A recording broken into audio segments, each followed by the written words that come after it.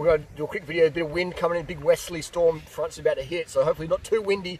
How to know what's the best shoe for you?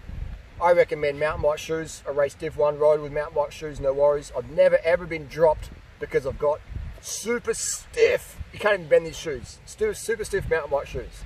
I recommend mountain bike shoes. You can self-defense, you can fight, you can run, you can climb fruit trees, just safer. Tsunami's coming, ditch your bike and run. You know, it's just great. These bonds, I think these are fake. I got them from a local bond dealer. The quality is pretty poor. They've disintegrated very quickly, but the sole's still great. And it's all about the sole. It's all about your sole. So it's super stiff still. It's peeled off. It looks monkey, but it's a fantastic shoe. I love these shoes because... imagine rocking up in those to the cafe. Oh yeah, the people wearing the raffle jerseys, etc. No, not all raffle wearers are pretentious top spots, but most are. They cracks them, especially when they get dropped by me on my my bike. And in here is a secret weapon. This is a sole star inner sole, which I do highly rate. They're hard to pull out, so I won't pull it out. But it's a sole star inner sole, and I do rate those. Got my cleats slammed right back for better power transfer. Scent ball the foot. That's just so you don't get toe overlap. That's no logic there at all. That's just basically, let's keep the noob safe by not hitting their front wheel on their toe. You know, like how old are you? Not how old are you, but how experienced are you? Because there's plenty of 80-year-old cyclists out there who are very experienced more than a 20-year-old you, which is fine. Everyone's a noob at some point. But mid-foot I definitely rate. It's better. Just try it and see what you think. And you have to lower your seat. You'll be more aero. Anyway, how big should you use your shoes? Small or big? A lot of bike shops say small, small, small. Get little Japanese Camino foot. You know, get that bunion foot. Get those nerve compressions going on. Get the hot foot where you're riding along. You're like, oh, this sucks. Get those shoes if you want. I always recommend a bigger is better approach. All right, bigger is better. Not too big, but at least a thumb from the tip of your toe to the end. You want to have a thumb. All right, and that goes for marathon shoes, cycling shoes. You want to have a thumb width. All right. I worked in the footwear industry for many years selling shoes, and all my customers came back and they were happy. Some people did come back. They bought the small shoe, the shoe that fits. And they're like, guys, actually, I did a marathon and lost all my toenails and my socks are poking through. And I'm like, I told you. And like, yeah. Sometimes people have to learn the hard way. I get it. But always, if you want comfort and performance, you know, comfort plus efficiency is performance. Thanks, Steve Holm. And have that thumb there, all right? And have some width as well. You don't want your feet, the foot's meant to splay, right? Embrace the space, outra. All right, so you want to have that splay. So when you're pushing the watch, you want to have a spread. If your foot's like that, this is all cramping up. Your plantar fascia's coming up, your Achilles, your gastro, your calves, your quads. Width, girth matters. All right, girth matters. And so these shoes are thrashed, you know, but they're still going, man. They're still going. So always have the thumb at the end, and you'll just thank me later. Thank me later. People, I've got to get a bit of heel slip. Heel slip doesn't matter too much. You're doing 3,000 watts. You know what I mean? Comfort is priority, because when you have, the brain's really weird like that and good like that. In that if you have something that's like, you see people with their jerseys like that, Instagram, they can't breathe. Oh, I don't want to ride around about my jersey like that so I can breathe. My friends might think I'm weird. I might get unfollowed on Instagram. So people cyclists like that, and they've got their helmet super tight.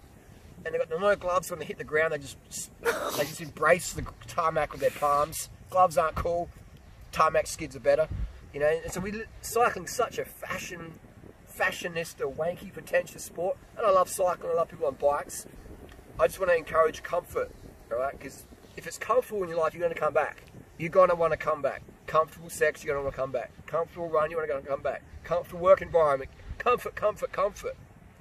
And then the more comfortable you are, the more you can step out of your comfort zone for when it matters. You know, push it harder, watching the heel, holding the wheel, things like that.